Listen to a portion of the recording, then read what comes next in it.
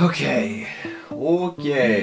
If I don't start now, I'm never gonna start. And I guess that's kind of the point. The scariest thing about starting to talk is wondering whether or not you're gonna have anything to say. I'm spinning in a chair, just ooh. This is for anyone who wants to create something and hasn't, or used to create things and now doesn't. I'm with you. This is for anyone who's stuck between nothing and something, 0 and 1, and between the thought of starting and actually starting. This is for anyone who has voices in their head personified by distant relatives asking them, "But what are you going to do for real money? What are you doing with your life, really?" I have a boy from my Cambridge days who could hook you up crunching numbers for Doritos. What am I saying? As is customary when a young member of the tribe decides to associate themselves with questionable lots such as the arts. And this is for anyone who is haunted by that pesky little gremlin called doubt. I once had a teacher who taught a class about monsters, but he did have some interesting theories about creativity. And he once told me that creativity is like the act of driving a car, and the hardest part is taking off the brakes. And the metaphor may not totally work, because taking the brake off probably isn't the hardest part of driving a car. But it can definitely be said that whether you're writing or painting or filming, sometimes a brake gets turned on, and you get stuck. And you don't know how to get moving again. And it's not even a matter of moving forward, it's just moving in any direction. And all you want to be able to do is take that brake off, floor it, and drive into the nearest bush. Because creative people don't know how to drive. But for right now, I'm not concerned about how to take the brake off so much as where the brake came from in the first place. Who put that there? Who put that brake there? Let me drop it. Bum bum bum.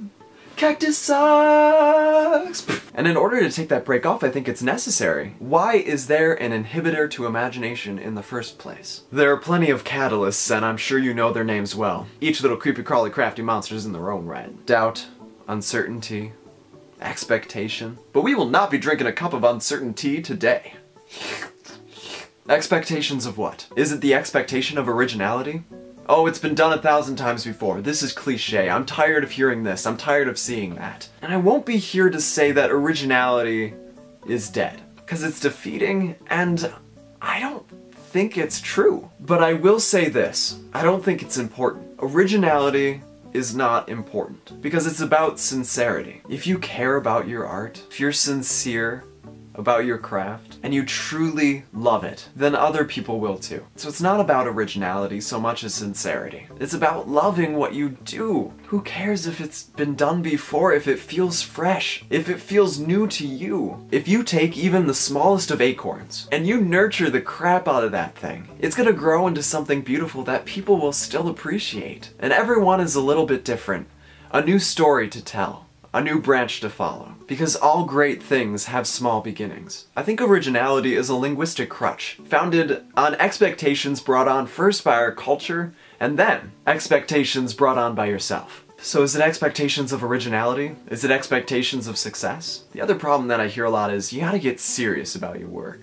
You have to bleed into it. You have to eat yourself alive. That we have to kill ourselves over our work so we can distinguish ourselves and people will notice us. The trouble about success is that everybody wants it and nobody knows when they have it.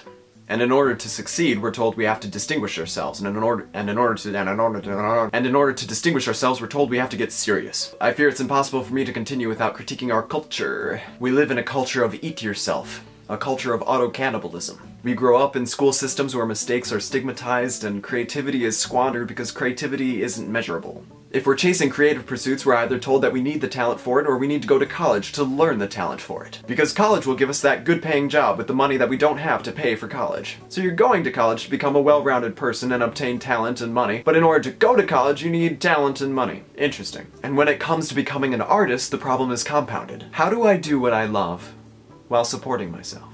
And I don't mean to suggest that it isn't possible, because it's completely possible and people do it all the time. But sometimes it seems like it's impossible, and that brake is put on because we find ourselves in a pressure cooker outside of our control, craving validation for our work instead of asking ourselves whether we love it, becoming discouraged by how many talented people there are in the world instead of becoming inspired by how many talented people there are in the world. And we grow up thinking it's about money or success or originality, that it's about a body of work speaking for us, and that mistakes are dangerous and experimentation and the joy of discovery isn't valid, but it's wrong. So have fun with it. Make yourself laugh, make yourself wonder. Wonder about the powers inside us that are not us. Passion, well-being, and happiness have to come first. No matter what we are told, that has to come first. Passion leads to hard work. Well-being leads to sharp instincts, and happiness leads to that magic spark that makes life worth living. Bleeding will only make you bleed out. So don't think about it so much as a body of work as an evolution of work. You're always growing, adapting, changing, in a state of flux.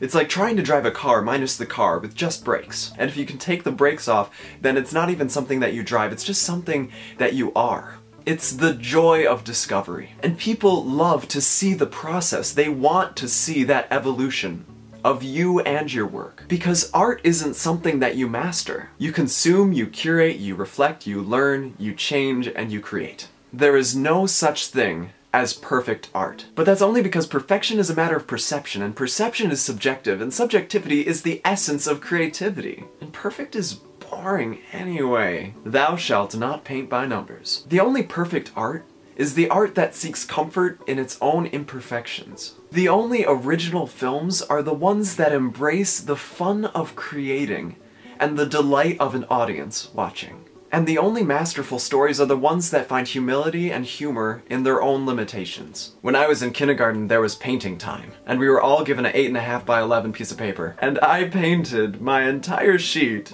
a solid block of orange. The whole thing was just one color.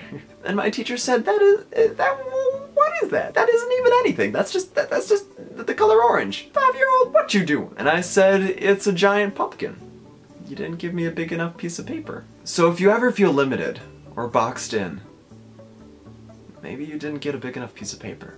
There are no limits to what can be done, to what can be imagined. There are no limits to you. Observe.